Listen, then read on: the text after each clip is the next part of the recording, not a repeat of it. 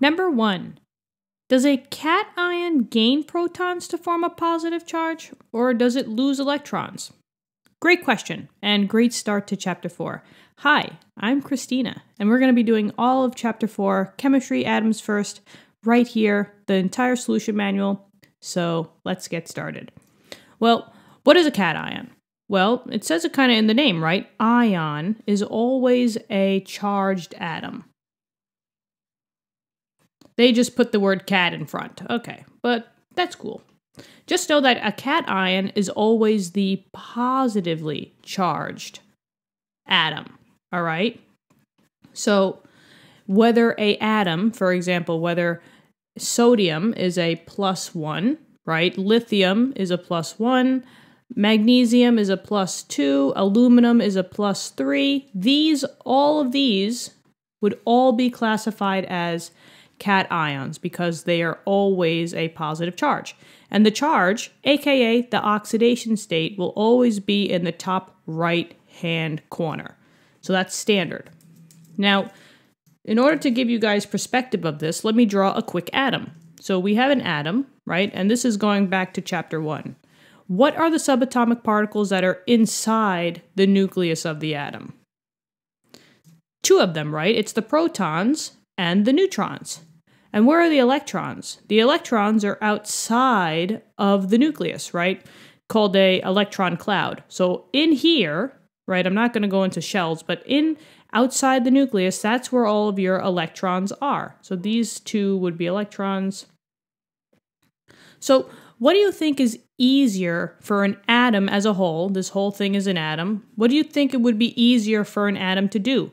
Lose electrons or gain electrons, or lose protons, which are all the way in the nucleus? It would be much easier to deal with electrons because they're more farther out of the atom. If you tried to gain and lose protons, right, which are plus charges, it would be so hard. You would have to go in the electron cloud, in the nucleus, and grab a proton. That's way too hard.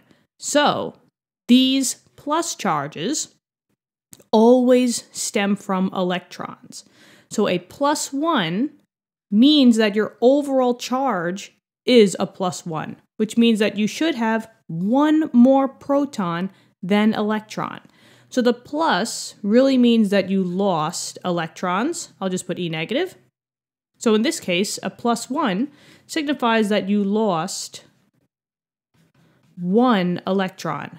In aluminum's case, it lost 3 electrons in its electron cloud. So let's just say this was 1, 2, and 3. All 3 of these would be gone. That's all that it is.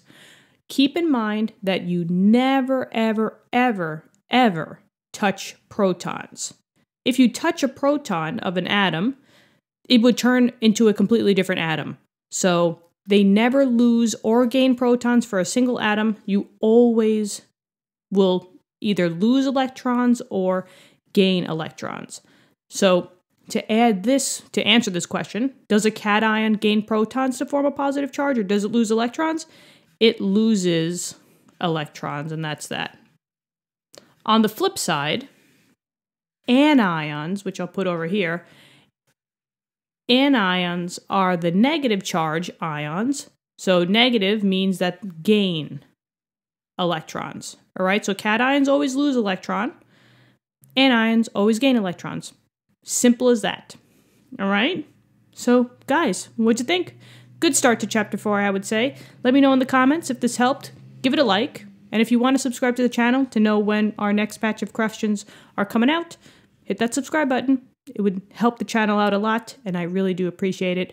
Thank you so much. Let's start Chapter 4 with a bang. I'll see you all in the next question. Bye-bye.